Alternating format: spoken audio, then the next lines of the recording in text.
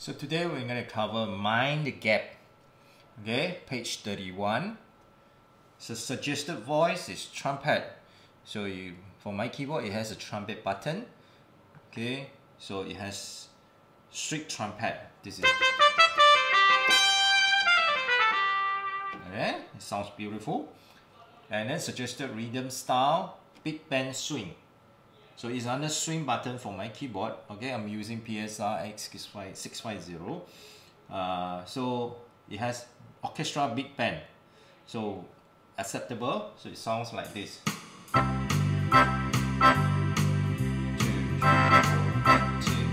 4. Yeah. Alright. So the tempo 110. Let's do slower. So it looks. Okay. Now be careful with the songs. Huh? So for this piece, it's actually written there intro. So you have to choose intro. Alright. And then the G start at finger 2. C. Huh?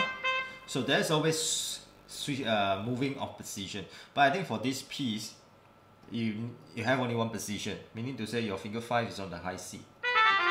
Yeah, it's over there. Excuse me. And then be careful with the fill in button. So you can choose any of the fill in button. I think for most of the keyboard only one. My one has 4 variations. So I can actually fill in any of this.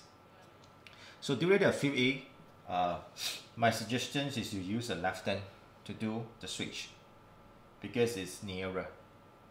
Alright. So yeah. And it comes with the ending. Let's try.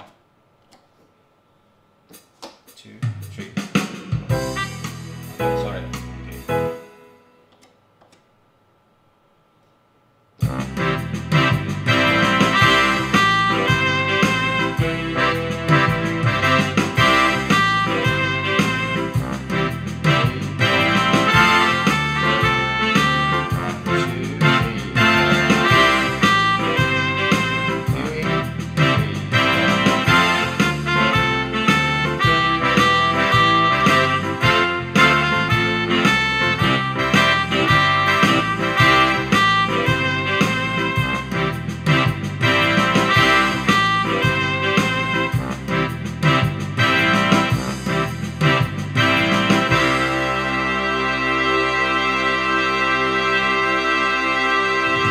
Okay. For the last part, you see fill in and then with the back ending.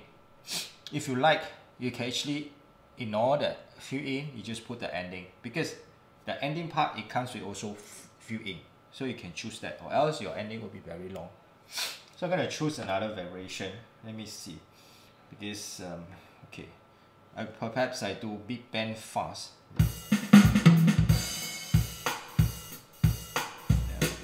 There are a few beat bands you can choose from. Beat band shuffle. Yeah. So perhaps I use this one. So it sounds like this. 1, 2. Oh, sorry. Too fast. Okay. Let's do 110. So, 2, 3, 4.